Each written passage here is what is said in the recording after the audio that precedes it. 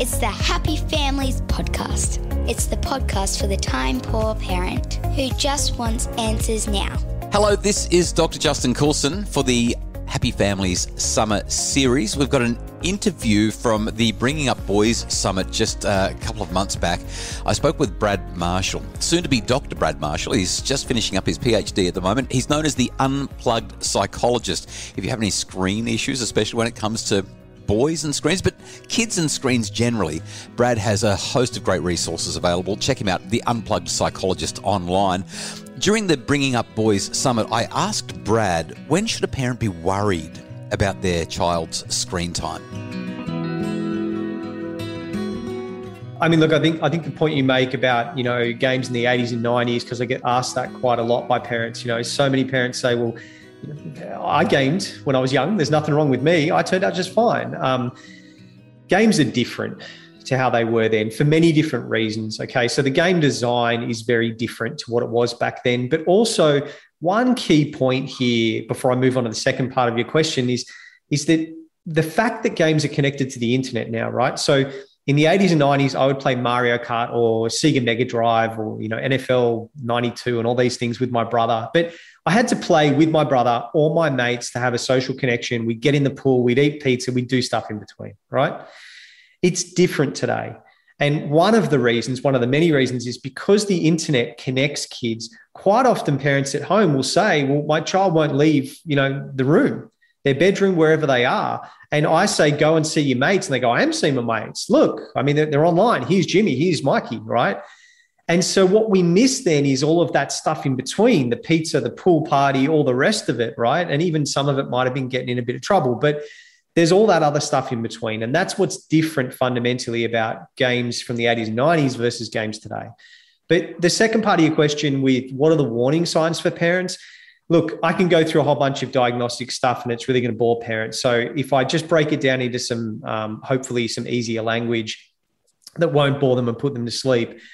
What I look at in my clinic is developmental domains. And so what I mean by that is social development, education, behavior, health. Health is not technically a developmental domain, but I mean sleep, exercise, hygiene, eating, that sort of stuff, and emotional development. So there are these 5 main areas that I'm looking for.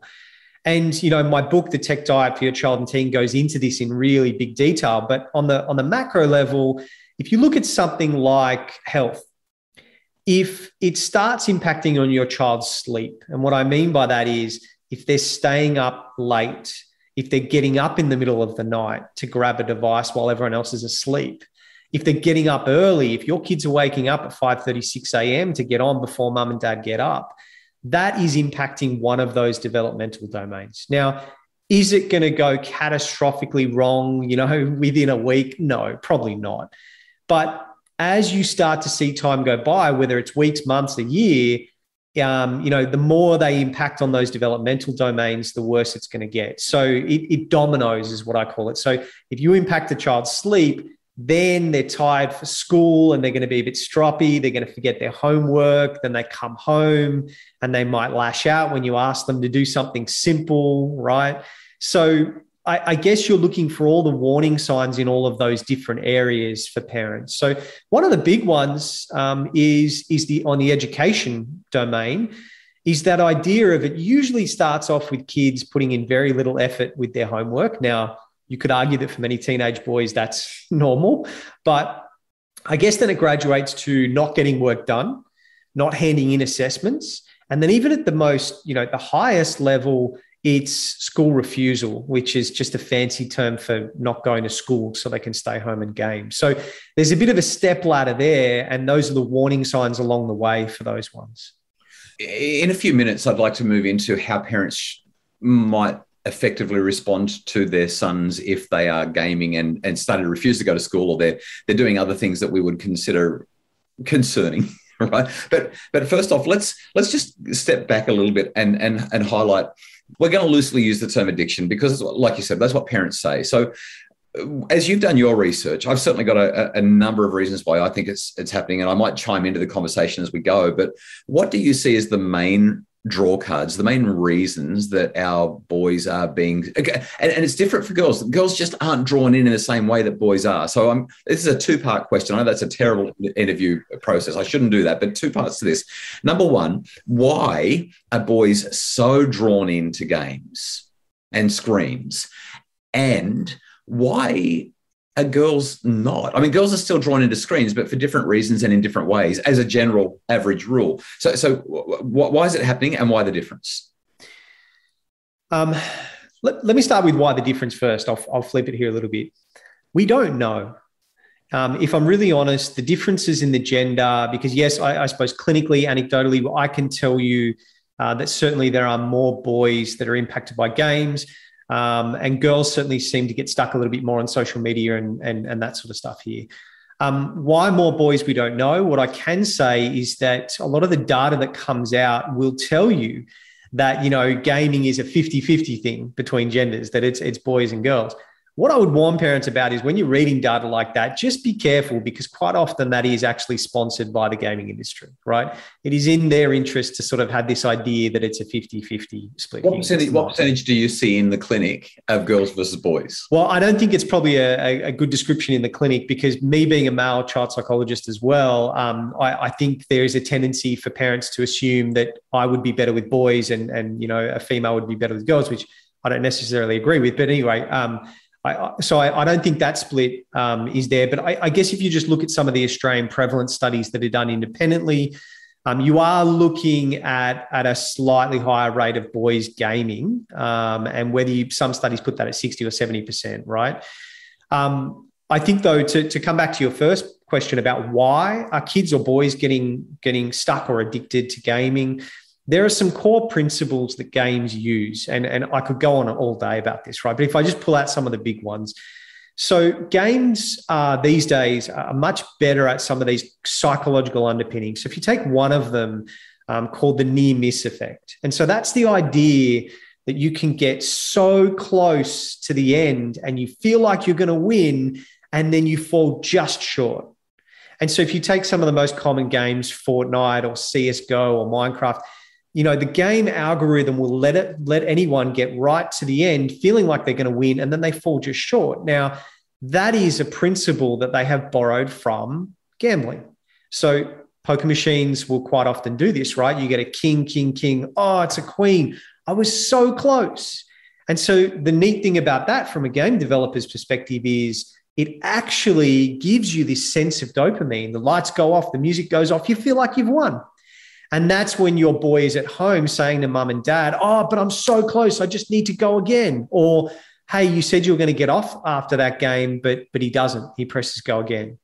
And so they've lost, but they really feel like they've won.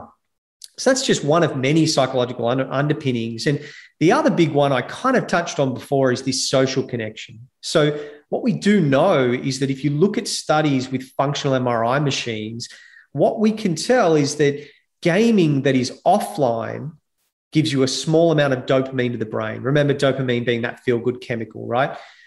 But gaming that is online gives you much more dopamine to the brain.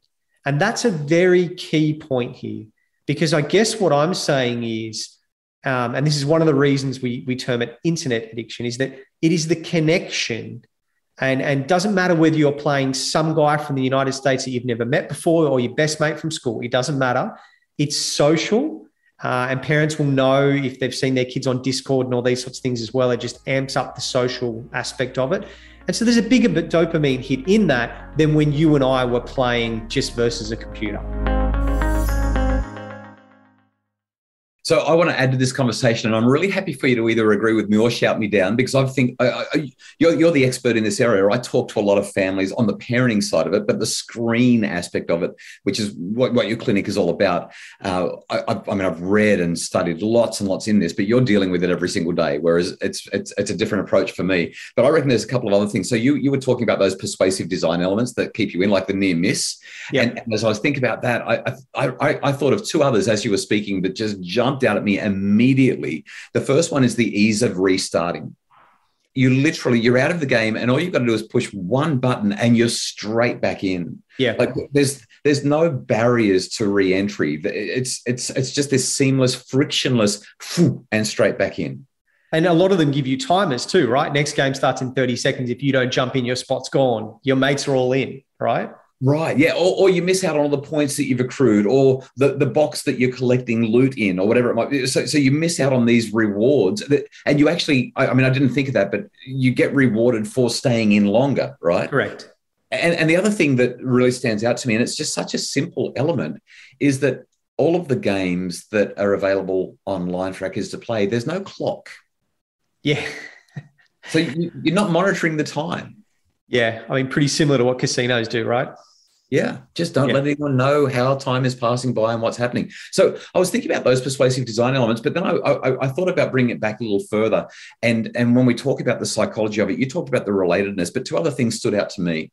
That idea of the near miss, what that does is it taps into a basic psychological need that's been studied for decades, called the need for competence. And what it actually does is it gives kids a false sense of competence.